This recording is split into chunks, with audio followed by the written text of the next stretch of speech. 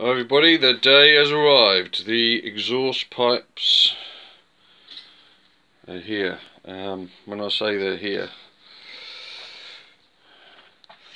what I did is I bought, I don't know if you can see hanging up there,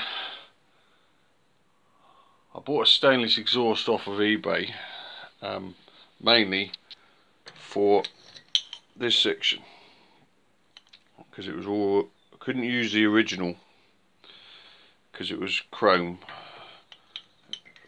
so we bought that section of the exhaust, cut the headers off, had this pipe, if you can see there, bought some stainless steel, and there's the other one there for the other side. Got them bent up. A friend of mine teaches some naval guys for the dockyard, and there's an old chap there who can pretty much bend anything, he reckons, but he's retiring soon, so the idea was to get this done before he retires. So what he's done is he's sealed the pipe off, filled the whole thing with sand. He's bent those two bends on the bender, but this bend here, he's heated it up and bent it freehand, believe it or not. Now I'm a metalsmith, and we do get taught pipe bending, but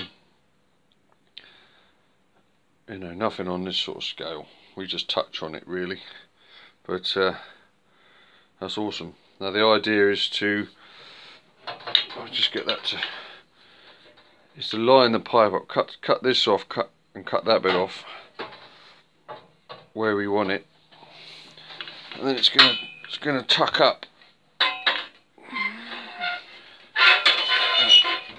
It's gonna be in that sort of position, running behind the cylinder head, under the carburetors, around the back of the monoshock, up to the back. Then we'll trim that end off and line up the tailpipes. Trim that off. That's why we got the step down.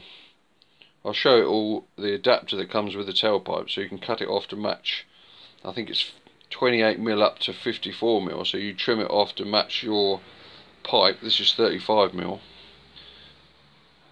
and get it all tacked together, and got the spring attachment so you can take the tailpipes off. You've got to weld the little catches on, put the springs on,